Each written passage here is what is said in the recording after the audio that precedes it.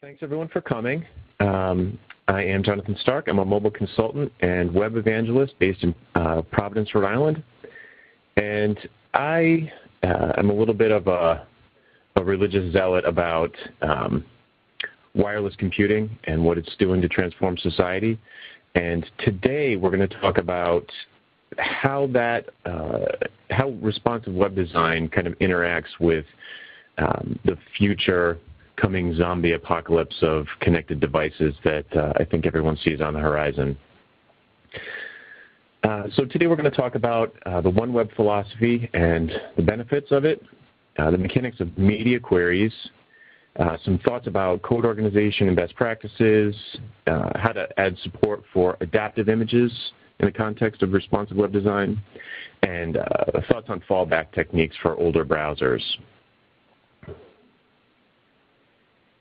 All right, so let's jump right in.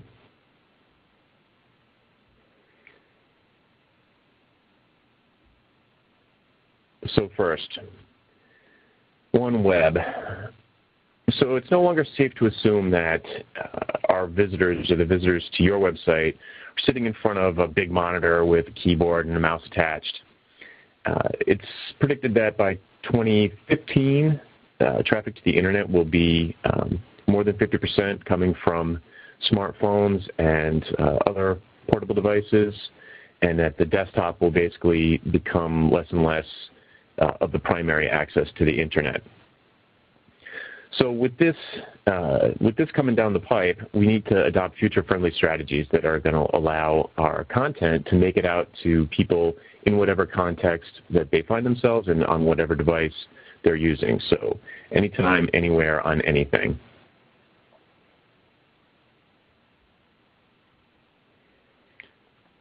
Tim Berners-Lee obviously gets this. And the quote here I think is great. The web is critical not merely to the digital revolution, but to our continued prosperity and even our liberty. Like democracy itself, it needs defending. Part of what he's talking about there has to do with this is sort of, I think it's more than a trend. It's almost become an anti-pattern, in my opinion, the m.example.com or m.cnn or m.guardian.co.uk. This is a technique that's been used to provide an experience for mobile users that is different from the desktop users.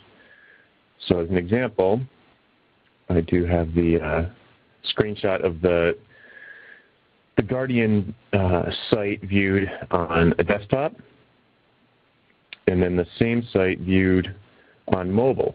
And it's the same article, but it's kind of small. But in the URL, the difference is that the narrower one, the one that we're looking at now, is prefaced with an M dot to signify mobile.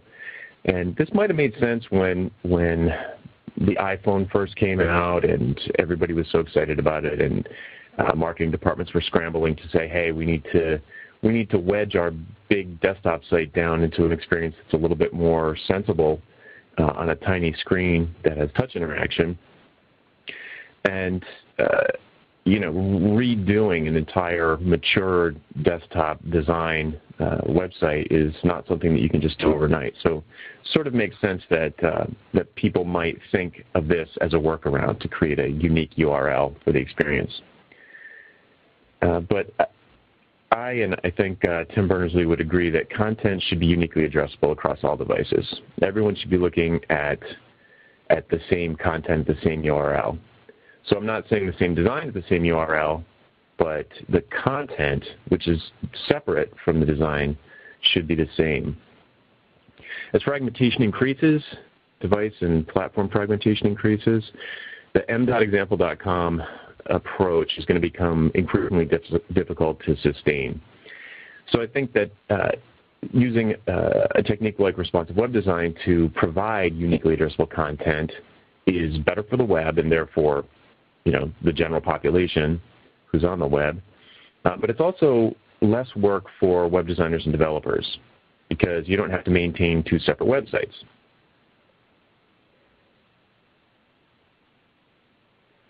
I think Jeremy Keith put it best. He said that, to paraphrase, that M.dot sites have been useful because of the state of our desktop sites, but device-specific URLs should be recognized for what they are, which is a temporary workaround. I will concede that there's potentially an exception to this, and I would say web apps fall into a slightly different category. And this is kind of a slippery slope because there's no clear distinction between what is a website and what is a web app. But it's kind of like the judge says, I know it when I see it. The canonical example for me is a web app called BagCheck that was created by Luke W. It was recently acquired by Twitter. And they specifically decided to use different URL structure for their mobile site and for their desktop site. And they had their reasons, primarily because they weren't presenting the same content at two different URLs. So it wasn't that they had exact same URL except for the www was replaced by M. They actually wanted the navigation and everything to be different in the mobile site. So it was a completely different experience. And in cases like that, when you are building a web app and you have some kind of design goal or business goal that warrants different URL structures, I'm not going to chase you down and yell at you. But if you have a blog or some kind of news outlet or you're essentially publishing content, you are going to, I think in the long run, you're going to find that the best move is to have uniquely addressable content, keep your URL structure the same, and allow people to share those more easily, not having to redirect them to different sites depending on what they're on, because that'll just turn into a losing battle.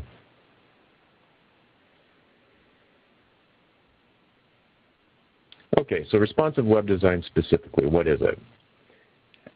Basically, it's a collection of techniques that allow us to create web experiences that magically reformat themselves based on the presentation context. And some of the tools involved are media queries and fluid grids and adaptive images and this sort of thing. This term was coined by Ethan Marcotte, and he wrote the definitive article on responsive web design for a list apart, I guess a little over a year ago. Now, he didn't invent the techniques, of course, but he gave the collection the name based on responsive architecture. And it kind of stuck a lot like when Jesse James Garrett kind of named the mishmash of tools we were using. He called it Ajax, and all of a sudden it sort of caught on and became something that was more easy to talk about. So that's where we're at with that. So interestingly, we've been building device-specific sites all along without even knowing it. Obviously, if you've been developing on the web for 5-10 years, you know that we still, to a certain extent, have browser fragmentation on the desktop. But in general, the hardware was pretty consistent, if you think about it. Got a minimum resolution, which we slowly crept up from 800 by 600 to 1024 by 768, where everybody was kind of like looking at each other as like, is it okay for me to have a higher minimum resolution for my site? Bandwidth is another issue that was fairly consistent on laptops and desktops. You were basically either online or you weren't. And we crept up, it was dial-up at first, but we crept up to broadband. So if you have a desktop and it's connected to the internet, it's probably on a pretty fast connection. And it's probably also on an all-you-can-eat model connection where, you don't have to worry about data caps. Pixel density was consistent. You could generally assume that someone had a mouse pointer of some kind, either a trackball or a trackpad or a mouse, and there was a keyboard.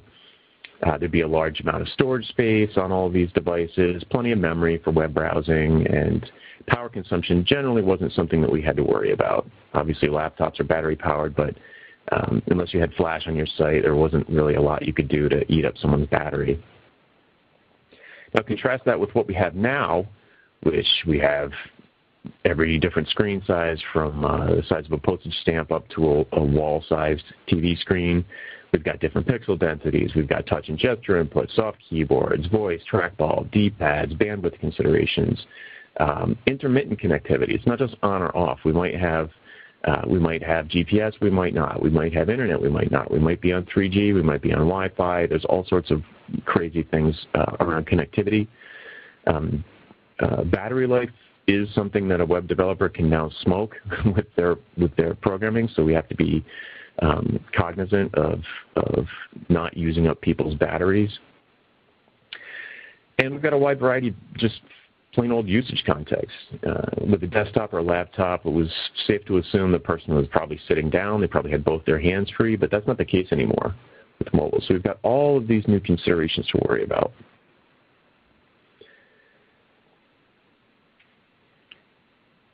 So until recently, we've been, speaking for myself, and I think a lot of people are the same way, when I sat down to build a website, pictured the browser window as like a blank canvas, probably 900 pixels wide or so, and I would fill it with content. But with all of this crazy diversity of devices, we have to flip this notion on its head and just approach the whole thing differently. You have to think of your content as your product. The content is the product, not the layout that it's delivered in. The content is the product, and you need to conceive of it in chunks, not pages, because you don't know how it's going to flow into the delivery container. It's good to define your atomic unit. So for a lot of people, this will be a story or maybe a post. And you want to store that content in a CMS that is truly a content management system and not a web publishing tool. And the difference there is that a real true CMS isn't going to embed layout instructions or presentation instructions in with the data, pollute the data with things like rich text formatting or HTML tags.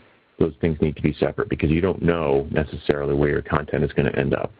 So I could go on. This slide itself could be its own presentation, so I'm just going to move on. But this really responsive web design does to embrace it and do it successfully. You need to change your notion of the way that you develop for the web. The good news is that it's not rocket science. Concepts are pretty straightforward. At a high level, it basically involves using liquid layouts, so relative units, media queries, adaptive images, to create layouts that just reflow in a pleasing way, depending on how much room you have to work with, and various other constraints. But it's definitely not a silver bullet, and it can be hard to implement, especially if you're starting with a crufty old desktop site that has 2 million social sharing widgets and ad network widgets and all these things that we've come to be familiar with on the desktop web. It's also difficult if your CMS is polluted with HTML, because then how do you scrub that out and deal with that? The canvas first habit is very difficult it's a difficult habit for designers to break. And another thing that seems to be a common problem is that marketing departments will just refuse to accept the fact that pixel perfection is a fool's errand, and that if you think your browser is pixel perfect, that just means you haven't tested it in enough places. Pixel perfection doesn't exist on the web. If you want pixel perfection, write a book. The web is not for pixel perfect. So I want to take a quick look at the Boston Globe. So the Boston Globe site, bostonglobe.com, was recently refreshed and is I think the biggest example of a large mainstream site that has aggressively embraced responsive web design. So Ethan Marcotte and the Filament Group and a few others built this, or behind this redesign. And here on this slide 16, I'm showing a screenshot of Media Queries. It's a website that collects and displays attractive, responsive web designs. And you can sort of see by the screenshot there that on the left-hand side, you've got sort of a small, narrow column layout. And then as you increase the browser size, if you view this in your desktop browser, you can increase the window size, and the page will just reformat itself from one column to two, then to three, and then to a larger version of three with more images. And this is, so these 1, 2, 3, 4 screenshots that are on this slide all came from the same URL.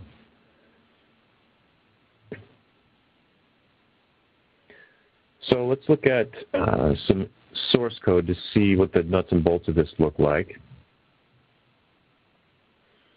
I'm putting up a link there for you to visit if you want to view source on this as I'm going through it, so that you don't have to, we can only show so much code in the slides, so you might want to take a deeper look into it, and you can view it at that URL. And I'll show you quickly what if loaded in a browser, what this would look like. So here I've got my browser window narrowed down pretty small, and you can see this sort of linear layout, just this vertical layout, one column layout. And then as you increase the size of the browser a little bit, I just throw in, I take 3 of the elements and display them in 3 columns across the front. And then once you have more room, start to add a little bit of flair with some additional icons. And this is certainly not meant to, show off my design skills. This is really, when you look at the code, you'll see that I kept it extremely simple, left a lot of things out just to focus on the issue at hand. So moving on, the directory would look like this if you poke around in there. You've got an index.html file, which is the main page, of course. Then there's a CSS folder and an images folder. And inside the CSS folder, you've got default.css, enhanced.css that we're going to look at a little bit. And then inside the images folder, there are a series of images, and you can see underscore 32, underscore 64. So I've got these different images at multiple resolutions. And this is going to be important for Retina displays, which we'll see in a few minutes. While we're here, I want to share a couple of thoughts about overall approach to developing a site these days. And this can be difficult to do, like I said, if you've got an existing desktop site. But if you're starting from scratch, it's amazingly, it's like a wonderful feeling. It reminds me of back in the day when we all kind of agreed that layouts, table-based layouts, was a problem, and everybody was basically doing table layouts, and that was just the way you did it. And it started to, I guess it was Jeff Zeldman that kind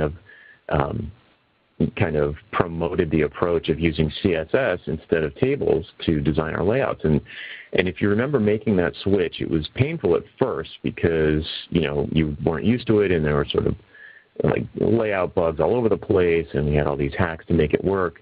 And I can remember personally saying, oh man, why am I spending 4 hours trying to do something with CSS that it could have been done in 5 minutes with tables? But after some time goes by, and you maintain these sites, that CSS-based sites instead of table layout sites, you realize what the benefit is, which is that it's just really easy to maintain. Your code is so much more clean. Your pages are a lot lighter. There's so many benefits that are not immediately apparent because table layouts were working. And I find that responsive web design, and basically web design today, is going through a similar shift where it might be a little painful at first to get some of these concepts working, and it might involve changing your workflow around a little bit and changing the way that you approach design, perhaps relaxing some control. But the benefits are huge, and I think once you do it, there'll be no looking back. You'll wonder how you ever did it any other way. And so that was all preface for what I'm about to say, which is my process for starting from scratch with this site. So the first thing I do is I make sure that my HTML will make sense with no style sheet. So it's not like div soup in there. I actually do my best to set up the document as semantically as possible using tags that are going to be recognized by all browsers, so that if I'm on an extremely underpowered device and the CSS isn't happening, then it's still usable. It's still readable content. Then what we'll do is layer on a default CSS. So that would be, in this case, it's named default.css, and that's going to be all your base, very, very base styles that would be common everywhere. So things, mostly typography and colors, maybe some basic layout stuff like a little bit of margin and padding, and maybe some, potentially some borders, little tiny things that are going to work all over the place, and take you one step up from that raw HTML experience. So then enhanced.css is where the media queries start coming in. So in there, which we'll take a look at, I allow default to stay where it is. So I allow the cascade to work, cascading style sheets. And then I just enhance the experience for devices that are greater than a certain pixel width, or, and I have different breakpoints in there that we'll look at. But the advantage, the point I want to make is that the advantage of having a default CSS file that doesn't have any media queries allows you to provide a nice experience for browsers that don't support media queries at all. So instead of having, you'll see some people who are new to media queries starting with like a desktop layout and then using media queries to strip stuff out of the desktop layout to make it sort of mush it down into mobile. But I think the reverse is much easier, and I think you'll like it better. It's much more successful to start with the mobile design first, or air quotes, the everywhere design, the general branding stuff in the default style sheet, and then work your way up to larger sizes. All right, so enough talking about the theory. Let's look at what an actual media query looks like. So as you can see, this is enhanced.css, the enhanced.css file. And it starts off with @media_screen, which might be familiar to you if you've ever written a print style sheet. This is, if you wanted to have print styles, you would do so in the same sort of fashion.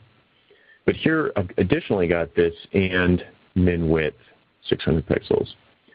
So what this is saying is that for devices, or windows really, for windows that are wider than 600 pixels, then the rules that are embedded inside or nested inside of this media query are going to become true, or they're going to become active.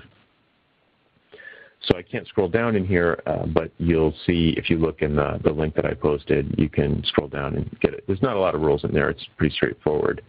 There's nothing really unusual about it except for that it's nested inside of that media query. So moving on to the next, a little farther down in the page, that same page, enhanced.css, I set another breakpoint at 900 pixels. So I say, okay, at 900 pixels, I want the header to be taller, and I want move the logo over to the left, and et cetera, et cetera. Again, I might be overriding some defaults that were some rules that were in the default style sheet, but I'm going to try to let them cascade as much as possible, so I can write less CSS, and it's more robust. So let's take a second to look through this chunk of CSS where I've got this is a 3-column section in the middle. And at this point in the code, so lines 59 through 70, I'm nested inside of the 900 or greater layout, the 900 or greater media query. And I've got the 3 columns. And I want to add the background images you might remember from the screenshot. There are 3 little icons that go with each feature. So I use background images to do that, and that's nothing special. You can see the URLs pointing to the image directory and the form, puzzle, and heart PNGs. You can see, it's probably implied, but if you actually open those files, you'll see that they're 32 pixels square, and I am explicitly stating that in the background size here. So that if you're familiar with how background images work, you'll know that that's redundant and that I didn't have to do that, but you'll see in a minute that there actually is a reason why I'm explicitly setting the background size at a 1-to-1 ratio. Okay, so moving along to, now here's another kind of meteor query. So on line 74, you can do a pixel ratio query, and this essentially is saying if I'm on a Retina device, more or less. So if my min device pixel ratio is 2, I want to use a different background image for the logo. I want the higher resolution one. And this might not make sense unless you're familiar with the way that the web browser works on iOS. So on the new Retina iPad and the iPhone 4 and greater, the resolution is double previous versions. And if, because an image is a fixed bitmap, it has a certain number of images in it, browsing, looking at an image on a website on a Retina device would, the fonts will scale up because that's vector, but the images would be, half size. So they'd all be like shrunk down in, well, really a quarter of their actual size. So what the browser does is it automatically scales them up. And this creates a noticeably blurry effect on the images.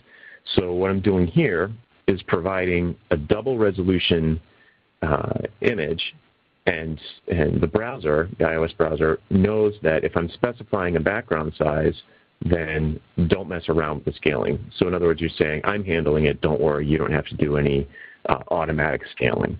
So that's how you make your images, that's how you set up your images to be high res, essentially, for Retina screens. And this is quite noticeable when you see it.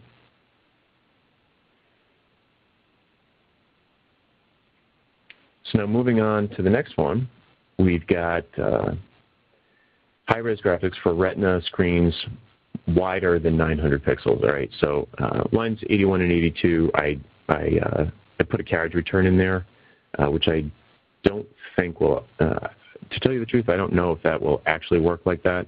In the real file, I just did it so we could see it in the slide. In the real file, that's all one line. So the line would be media, screen, and min width 900 pixels, and WebKit min device pixel ratio 2. That will all be on one line. And here what I'm doing is I'm putting in high-resolution versions of those 3 feature icons using using the device pixel ratio. And since above I put a background size of 32, it's automatically going to know that I want these to be displayed at a logical 32 pixels. So in other words, since the background size has been set for these, it's going to behave appropriately. So it's not going to, res them up, so to speak. It's going to, it'll just work. So while we're talking about images, these are CSS-based image URLs. So in the CSS, we've got these media queries that we can use, and we can point to different graphics automatically without having to do any JavaScript or anything like that. You literally just resize the window, and the new images will appear and disappear and change one to the other. It's great.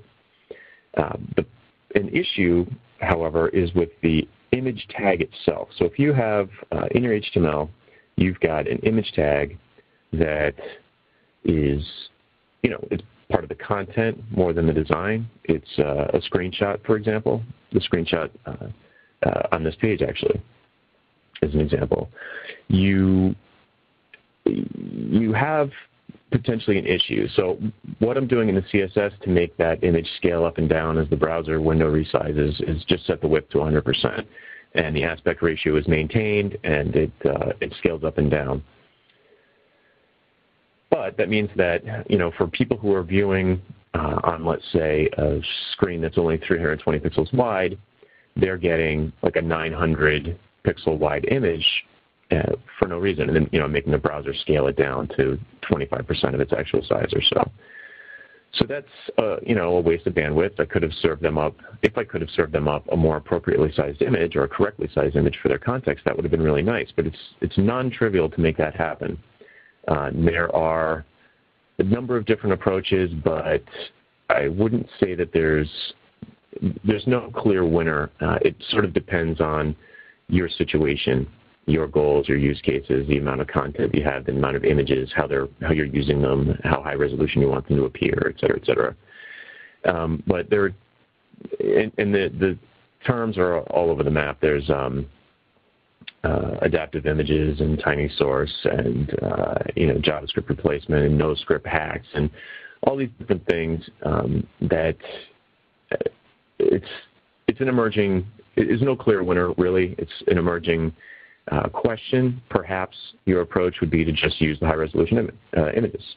And so sure, you're sending bigger images down to your users, but you've got a single request, not two requests like some other approaches will first download low-res images and then using JavaScript on the client detect whether there is enough real estate for the high-res image or maybe a retina screen, and then fetch a larger image and replace the smaller image. And there are just so many trade-offs that I can't really recommend one approach over the other. But probably the two to look at as you're investigating how to handle the image tag would be Sencha.io source, which is the new version of Tiny Source, and also the other thing to look at is adaptiveimages.com. It's adaptive-images.com. And these two things, I think, are the way approach the way that we're going to have to deal with this for the interim, the time being, while potentially the W3C works out what to do with the image tag, or some better solution comes from the browser vendors where we can set the resolution that we want. But the notion is that the client side and the server side work together to create a profile for the device, the browsing device, and the server figures out what to do and serves up. So in other words, the image sort of becomes dynamic on the server side, and the client really just kind of identifies what features it's capable of, what features it possesses, and the server deals with it on the other end. But there's just really no one clear winner. So those are things to look at as you're thinking through your strategy for handling images on your site. I have a ton of links, responsive web design tweets that I've been sending out yesterday, today, and I'm going to continue to send out that revolve around all of these topics. There's a lot to cover, but this is a boot camp. I want to keep it really basic, and just wanted to show that the media queries are actually it's not rocket science, like I said. You just need to I think if you take the approach of starting with mobile first and having the default styles be for mobile and then work your way up from there, you're going to find that this is actually really pretty easy and is something that you can get your head around real quickly, if you're starting from scratch. Once you've got that under your belt, you probably have an easier time re-architecting desktop sites that need to have a more pleasing mobile experience. The last thing I'm going to mention while I'm on this slide is that you can see I'm using pixels for the min width on line 81. And in fact, recently I'm still experimenting with it, but it probably would make more sense to use M's there. And the idea of an M is that it's a relative measure and can accommodate for situations where the user is going to zoom their text. So if you, in general, 1 M equals 16 pixels, but if the user zooms in their browser, then that changes everything, and these breakpoints will get screwed up because the images and fonts and everything else that I've defined is going to reflow strangely. So I'm actually going to, let's see here. Yeah, I'm going to back up a couple slides. I'm going to go to slide 24, something I meant to point out. So on slide 24, you can see on line 35, for the header, a height at 4 ems. And what this allows the user to do is to zoom their browser so that the text and everything is going to increase appropriately. If I had set that to, say, 50 or 60 pixels, then the text would increase, but the space for the text would not increase. So you do, one of the big things with responsive design is you want to use relative units wherever you can.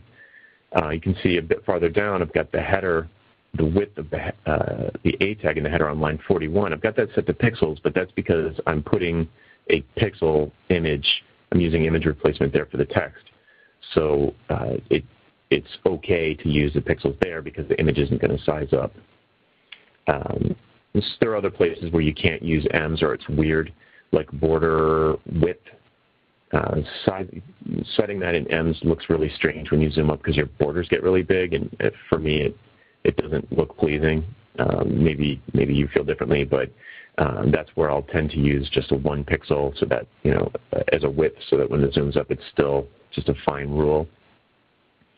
And you might think that people don't zoom their browsers, and that may or may not be true. I know plenty of people who do zoom their browsers, but there's actually a bigger issue, which is that Android devices and a lot of these new smart TVs automatically default to a large zoom. So, for example, I've got a Google TV, and if you view it, it's a big screen, but it presumes that you're sitting 10 feet across the room. So it's actually fairly low resolution, all things considered, and it zooms the text by default to be quite large. So that breaks a lot of layouts if they are set in pixels and the text gets zoomed up. So it does require a fair amount of math, but you do want to use ems for your measurements wherever possible. And if you look at that default.css, you can see that I think throughout we use ems for everything possible.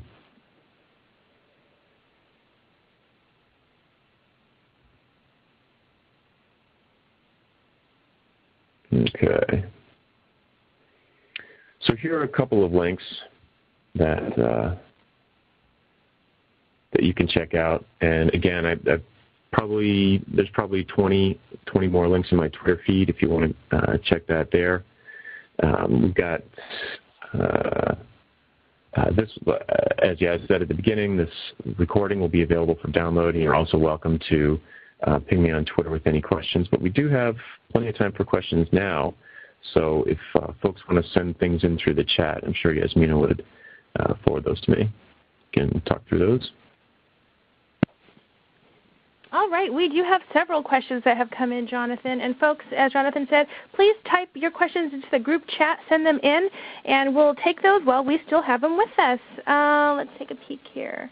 Would you like me to read them to you, or did you want to take a peek, Jonathan? The Q&A tab? Yes. Let's see.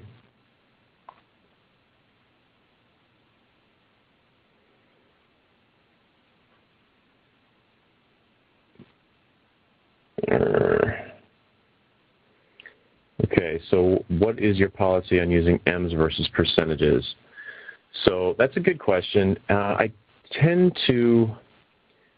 still playing around with it, honestly. I tend to use percentages more for like a block element that I want to, or an absolute position element, and I use ems more for things like padding and text sizes, font size.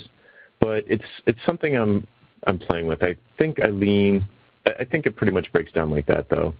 Where I'm setting a width of a column type of thing. Percentages is what I reach for, but I think they both work. It's just a question of how much math you want to do. I'm trying to scroll this here.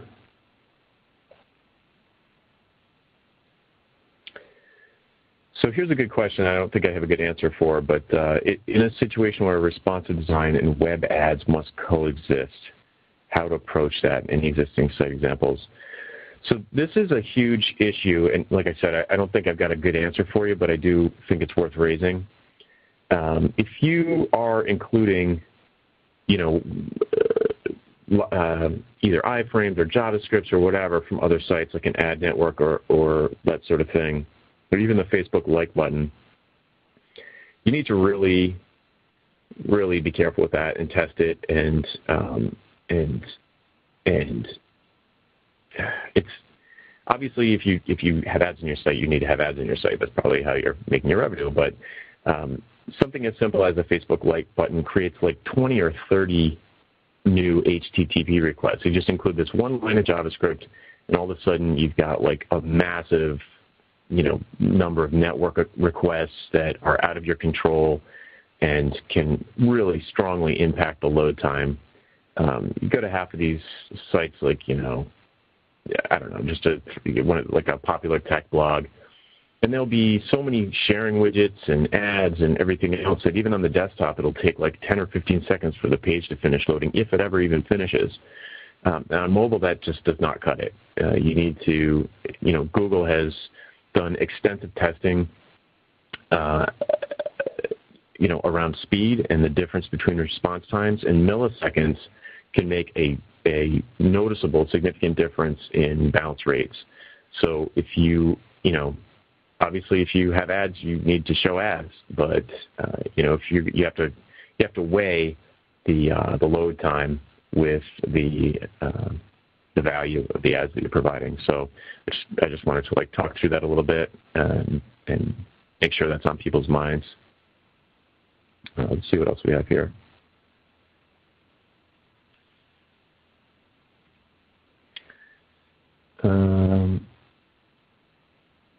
Yeah, a couple more questions about advertising.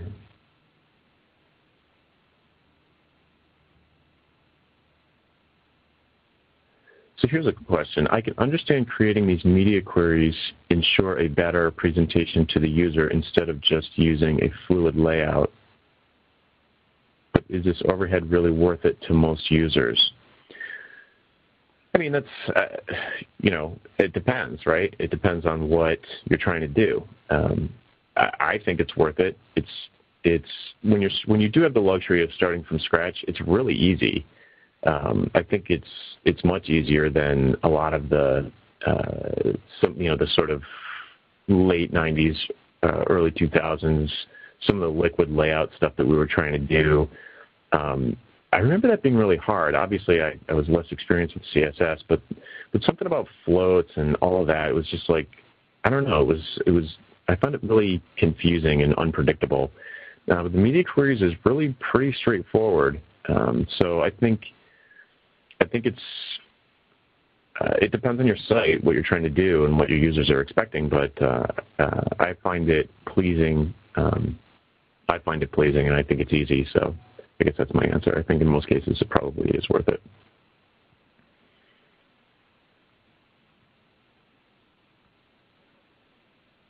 Here's a question. I thought using the universal asterisk selector has performance implications. That's probably true. I don't know the answer to that, to tell you the truth. It would make sense that it would have performance implications. I should probably be more specific in the style sheet there. This was, it's example code. So yeah, perhaps I shouldn't have put that in, but the idea is to focus on the media queries in here and to do, that's the focus of the talk. So I didn't spend a ton of time worrying about that sort of stuff. So I apologize for that. Question, how much extra cost is associated with a responsive web design approach versus just building a fluid layout?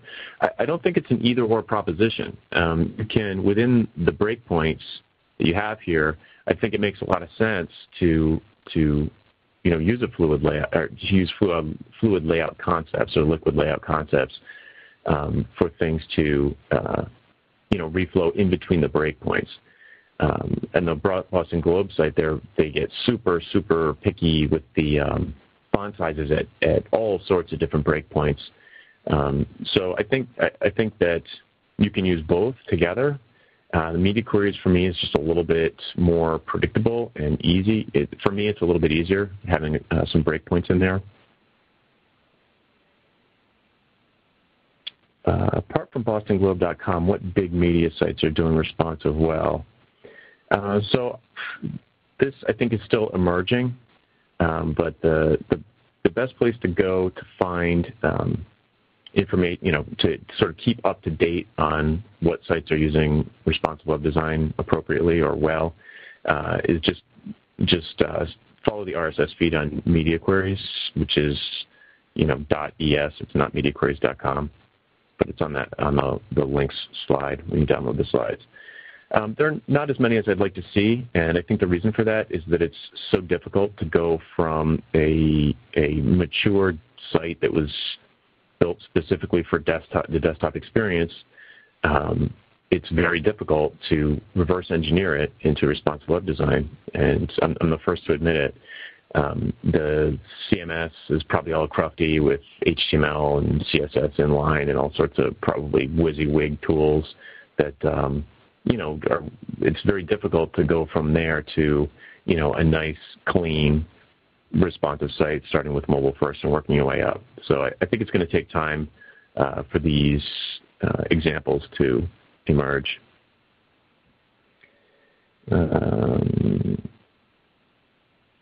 Hasn't building from the content out always been the advice from the layered semantic markup camp? I suppose that's true, but I'm not even talking about markup. So even before markup, you should be thinking about your content in a markup-less environment. So, for example, NPR, I think, did a great example with their Create Once, Publish Everywhere platform, often abbreviated as COPE, where they have tons of examples of situations where they output their data, their content, in places where HTML rendering isn't even an option. So they have to store their content without tags at all. It's just plain text. And if it was input with tags in the first place, say like links are probably a good example, that is stripped out. It's saved, but it's also stripped out for the plain text version at the point of entry. And they keep track of where the tags were in the plain text if they need to insert them back in. So it's content first is web. It's agnostic completely to the way I'm talking about it. It's not necessarily for the web. Obviously, we're talking about web today, but I think your CMS should be prepared to output to any environment. Maybe send out content over SMS or some other non-HTML environment. So I guess there's a little bit of a distinction there.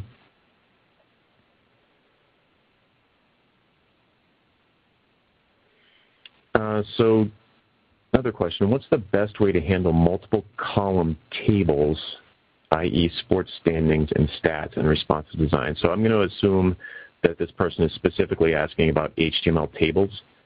And my experience with that is, you can, so actually on my site I have this. I have a list of talks that, I had a list of talks that was laid out in a table format because it's data and it was grid data. I've since changed it because I like the look of something new better. But the table itself, when it was set up to be responsive, as I had it scroll down, as the window got smaller and smaller, I had the padding and the font sizes decreased, and there were columns of data that were less important than others. So when I got down to the narrowest width I was going to support, which is 320 pixels, I just hid some of the columns. So you can't really hide a column, but if you hide all the TDs, the first, you can use nth child to hide the first TD in each row, and that was how I made that work. Let's see.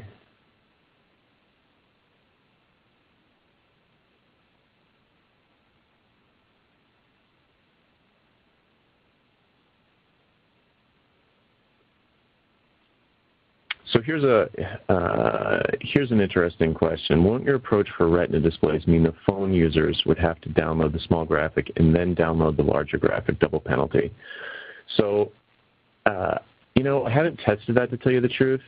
So the approach to that, if it turns out that that's true, and I have a feeling you are right about that, what you can do is use max width instead of min width. You can use max width in addition to min width. And if you want to be really surgical about downloading just the image you need for the resolution, you could say put all of your background image media queries in pixel ratio, min and max pixel ratios, if you do want to prevent that. But I'll actually test. I'm almost positive that who asked this, Daniel Veneditelli. Sorry about that. I'm sure I butchered that. Veneditelli. I'll actually test that and tweet it out later. I'm pretty sure you're right, actually, and that they'll both get downloaded. So if you do want to prevent that, which is probably a good idea, you can use the pixel ratio.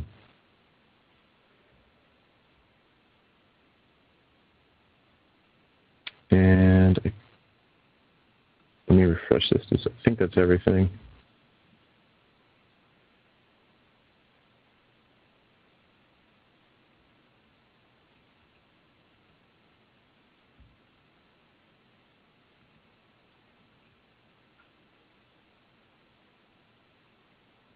Okay, so a couple more questions. So best technique for handling media queries with browsers that don't support media queries. So that's what I was getting at with the designing for mobile first, because the browsers that don't support media queries are generally on mobile phones. They're small, and you're going to be delivering an experience to them just by the default style sheet, so that has no media queries in it. So if so you're going to want to put whatever styles that you want core across the entire site in there, and then as the screen real estate gets larger and larger and the media queries are supported, of course, then you can layer in these new rules for the more higher powered browsers, more modern browsers. Here's another question. Have you seen any enterprise solutions that do responsive web design well? I haven't. They might be out there. I haven't seen it, but I suspect that it's the same with the question about large media sites that have done responsive web design. Other than the Globe, Boston Globe, who else has done it? And the large enterprises, all large enterprises, including media companies, they're in a situation where their systems grew up in the 90s. Their web systems grew up in the 90s and the early 2000s, and they were developing for desktops and laptops. And it's hard. I've worked with a number of Fortune 2000 companies that are just struggling with mobile because their systems just aren't set up for the scenario that mobile presents. Their systems are not real time. They're polluted with layout instructions in the CMS. They have they're running nightly batch scripts to sync up different systems that don't talk to each other, and it's a lot. If you have the luxury of starting from scratch, it's super easy. But if you don't, then you end up with all sorts of hacks and workarounds like the M.dot solution and that sort of thing. And I understand that you got to get your job done at the end of the day. And if you have to use a hack, you have to use a hack. But it just should be recognized as one, I think. So no, I haven't seen any enterprise solutions.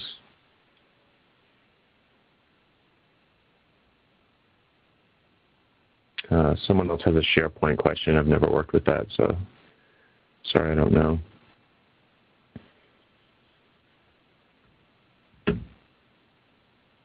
So that seems like all the questions. If you have more questions, please pin me on Twitter. You can see it looks like the slide is still up.